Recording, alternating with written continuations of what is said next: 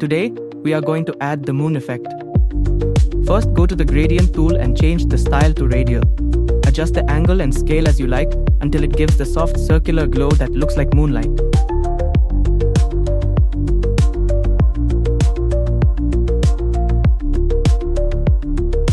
After that, go to the layer and convert it into a smart object. This way, you can move and resize it anywhere in your image without losing quality. Keep in mind, this is not an actual moon, it's a moonlight effect. You can place it behind your subject or in the sky area to make your image look more natural.